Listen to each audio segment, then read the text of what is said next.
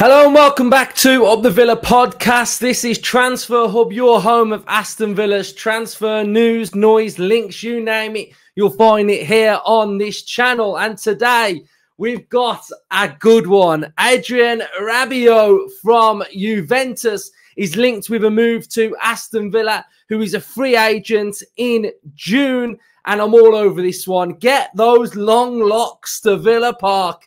What a player he is, and I'd just be really excited to see him. I think it would be a player that would massively improve Aston Villa. I think he's got a wealth of experience on the highest stage, and I think he's been there and done it and would add a calming yet explosive / dynamic feel to Aston Villa's left-hand side. So this rumour is coming from Mirko Di Natale, and he's bringing the rumour of Rabiot coming to Aston Villa. So here we go then. So the rumour that we can see, Aston Villa thinks of Rabiot. According to rumours gathered by tuttojuve.com, Aston Villa, who want to strengthen his staff view of the Champions League, is thinking of Adrien Rabiot expiring his contract with Juventus. Unai Emery, the coach who coached him a few years ago at PSG, considers him an exemplary professional and a player of his qualities would always like to have in his teams. They've already inquired about him in unsuspected times. Bayern Munich, as anticipated, and Manchester United. But until the last, Adrien will give priority to the speeches with Juve, thus understand what the project will be with the new coach. So I think he's a really good player. I think he's been predominantly playing on that left-hand side, box-to-box midfielder. He's got height, he's got a presence, he's got physicality, he can finish, he can break through the lines really well, he can get into attacking areas as well. And when I look at the Aston Villa left-hand side of what we've had recently, so I always have kind of felt like we've yet to have a player that can tie down that left-hand side. Yes, we've had Jacob Ramsey, who's been out injured. We've seen McGinn being able to play over there as well. But this area here, for me, feels like an area that Unai Emery may want to improve during this window. The players that we've already got that can currently play in that position are Rodgers, McGinn, and Ramsey. I think Ramsey's never really had competition for that place anyway. So with Rodgers coming in, he's now got that competition anyway. But that's an area in the team that I think we can maybe improve on. And what I would say about the window at this moment in time is that it's very, very early on.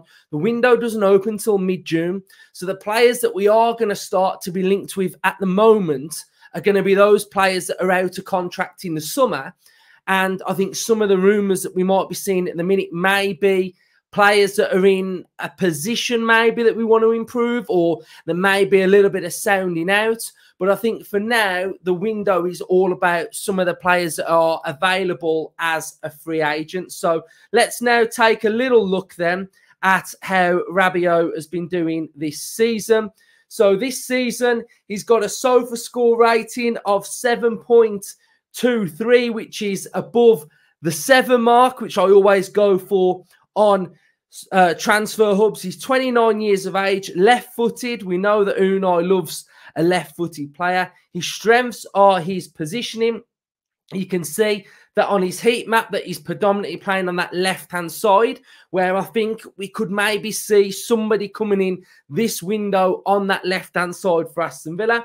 He's played 31 games, started 30, scored 5 goals. He is averaging 1.2 shots per game, a 13% goal conversion rate, 3 assists. We are getting an accuracy per game of 84%. In his own half, 89%. In the opposition half, 79%. Tackles per game, 1.9. Ball recoveries per game, 4.8. We've seen successful dribbles at 57%. Total duels won, 57%. Ground duels won at 56%. And aerial duels, 58%. So those duels being won are a big part of a characteristic that I feel like Aston Villa will be looking in the market for as well. Winning those battles, winning those duels, and having that little bit of a more physicality about the players that we're going for. One area as well that I feel like Aston Villa need to improve on is aerially attacking the ball off set pieces and corners. And Rabiot can do that. Rabiot's got that presence to get on the end of stuff as well. So that's really an interesting trait from Rabiot. We can see some of his stats here per 90 as well. Progressive carries 2.71. We've got tackles 2.0. Aerials 1.82. So some of those are pretty decent, some of those stats. If we have a look at his career as well, his market value is at 40 million. So it's all going to be about signing on fee and wages with Rabiot. We can see that he was at PSG with Unai Emery. And that is something that I think Unai may be looking to sign some players that he's worked with before. The big one that is on my radar is Baena from Villarreal. I think he possibly as well could play on this left-hand side as well. And that's a position that I think we are definitely going to be looking at in this window. So I think Baena, Rabiot, two totally different players, but on that left-hand side.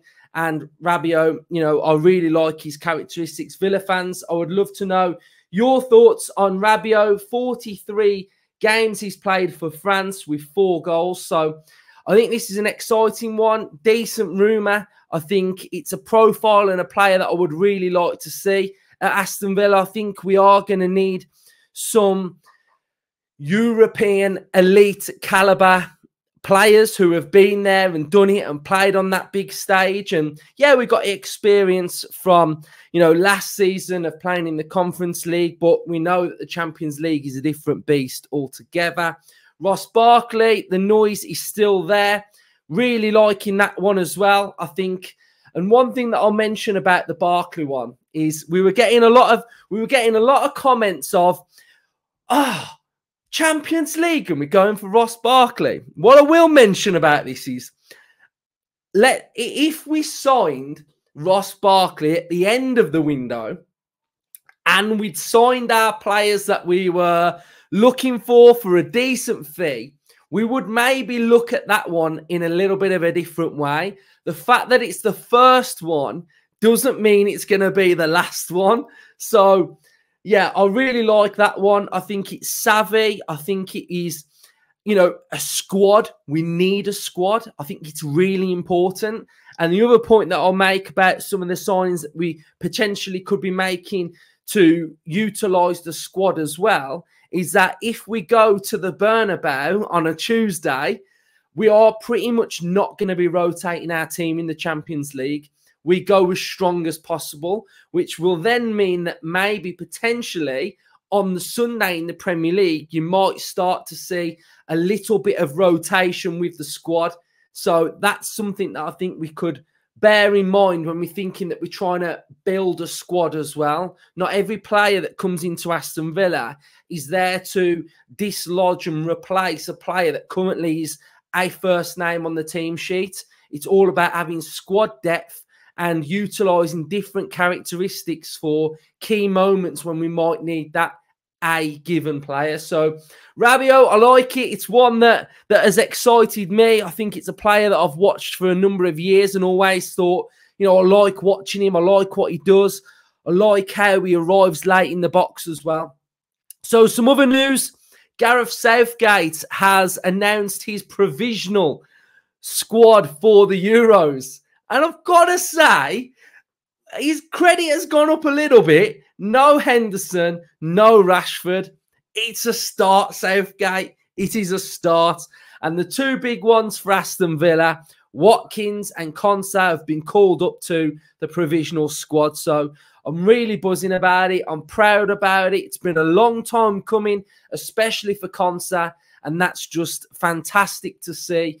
Villa players linked and in the squad for England as well. So, yeah, I just wanted to finish off on that one. Me and Justin have had a great day today. We've been in London. We've been on the Ripple Effect with James Alcott, and we've had a fantastic day chatting, waxing lyrical, and hopefully, you know, pushing the Villa out there to telling our story from this season and what's been going on and how well we've been doing as a team. So, yeah, I couldn't be more proud every chance I get to speak about Aston Villa. So, Villa fans, if you've got this far, make sure you are subscribing. Make sure you are liking and commenting on all of our content. Up the Villa.